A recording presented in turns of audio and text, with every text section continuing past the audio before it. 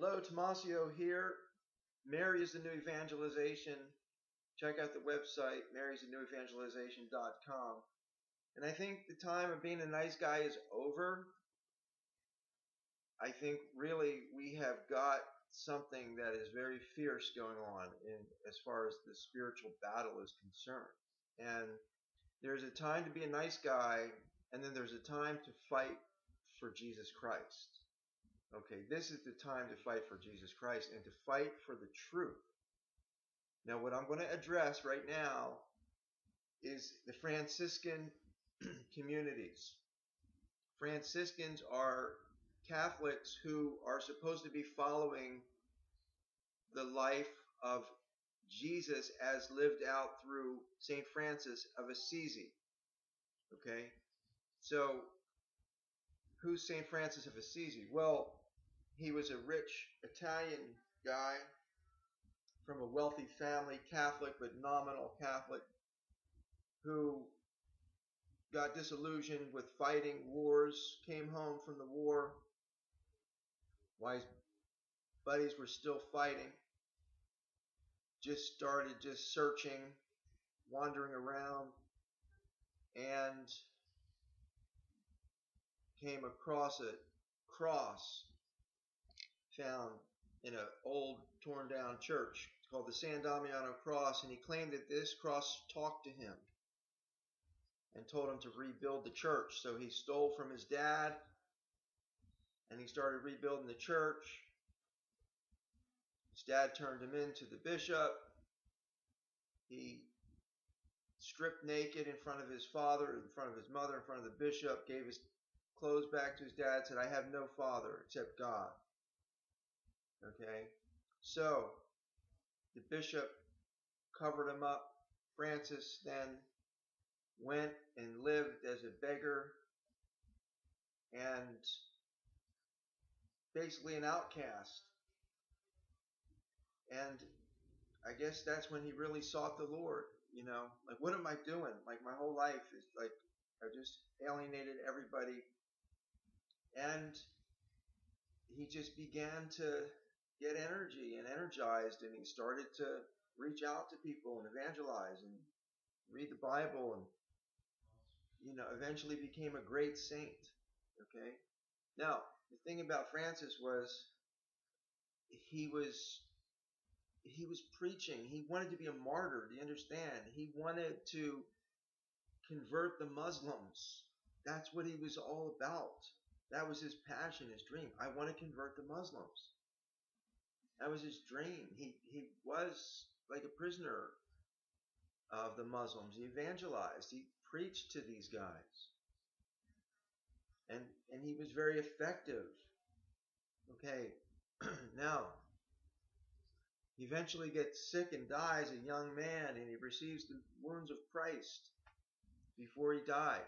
Why? Because he stripped naked in front of the bishop? No.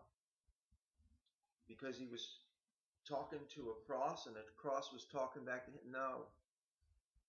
No. He received the stigmata because he went to evangelize the Muslims. Okay? He was willing to die for Jesus Christ. He was willing to lay down his life to be an evangelist to the Muslims with the gospel of Jesus Christ. And he was disappointed that he didn't die a martyr. That's the truth about Francis of Assisi. Do you ever hear the Franciscans talking about converting Muslims? Do you ever hear that? I am a graduate of Franciscan University of Steubenville, a Franciscan college, and that's where I learned about St. Francis of Assisi, at Franciscan University of Steubenville.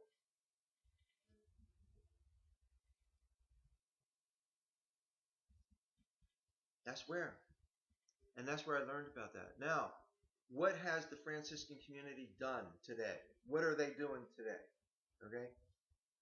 They're promoting this image. This is the talking Jesus that has a phallic symbol on his stomach. that led Francis to take off all his clothes in front of his parents and the bishop, embarrass and humiliate his family. And it led him to living in caves, okay? Now, the image is inappropriate. There's a phallic symbol on it. That is not Christian. Anyone who has any education in Christianity knows the phallic symbol is not a Christian symbol. Period. The artist put a phallic symbol on that because he was not a Christian, clearly. Phallic worship has to do with, what does it have to do with? Look it up. I mean, it was a fertility thing.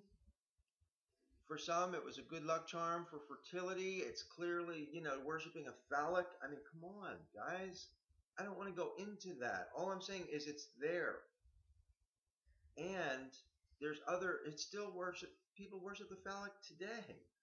It's nothing new here. But they try to infiltrate Christianity with the phallic symbol. And Francis said, get rid of this cross. It was hidden for 700 years. Okay? He didn't want anyone to see that thing. Are you kidding me?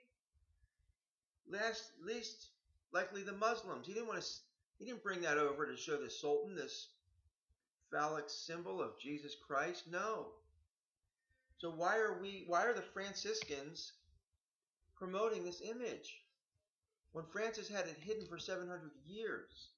Who took it out of hiding in 1957 and mass produced this thing? Anybody out there who's making these phallic Jesuses and calling themselves Catholic, forget it. It's an offense. No one saw it. No one saw this. And Michael Colossi broke it 10 years ago, rape of the soul. Okay, and he's, as far as I can tell, in hiding. Okay. Now, the Franciscans were just 3 of them charged with covering up pedophilia in Altoona, Johnstown. TORs, 3 of them. The head of the orders, you understand, if the head of the orders was protecting this guy, everyone else there was protecting this guy. And don't tell me that the TORs in Loretto, 20 minutes away, didn't know that this guy, Baker, was a pedophile. And for their namesake of Franciscans, they should have been all over that. And those are the same guys that feed Franciscan University. So I don't want to hear it. It's a disgrace. Then Franciscan University promotes Joel Wright to the priesthood, to the seminary. And he goes to San Diego and attempt to go to Mexico a week before the Pope tries to get there to buy a baby for sex. The Franciscans have a lot to deal with. And the first thing they got to deal with is take this cross down from your buildings. In Hollidaysburg, at that monastery where they were protecting Baker, the pedophile who eventually killed himself, they got at least, I saw 5 of them within 10 minutes. Franciscan University Steubenville, they're all over the campus, all over. Now, I noticed they took it down from their website. Good. But guys, come completely clean. You understand? You have got to come clean, and you have got to get refocused on evangelizing like your founder Francis did. He was about evangelizing Muslims. You guys need to embrace the mission of evangelizing Muslims. That's what Francis was called to do. Okay? Yes, he was nice to animals. Guess what? We have plenty of people who are nice to animals now. You don't need to do that. Oh, well, Francis was a beggar. You want to beg? You don't want to preach the gospel. You just want to go around and beg. Okay? Francis was not just a beggar. You understand? He evangelized Muslims. That's what he was doing. We need to evangelize Muslims.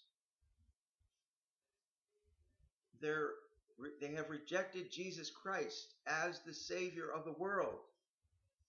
They missed somewhere along the line. Okay? Mary. They honor Mary, but they don't worship Jesus Christ, the Son of God. Okay, that's a problem. Now, ISIS just burned a bunch of Bibles today. Came out, CNN. All right, check that out. Okay, so the Franciscans have gotten so far astray. Okay, Franciscan University, I love the school. Okay, I'm a graduate. I have children that attend the school. I love the kids that come there. They're beautiful. They're wonderful. But they don't know anything about politics. They don't know anything about the world. Okay, they're just fed these fairy tales. These fairy tales about the saints. But they don't know how to react in the world. They don't know how to evangelize.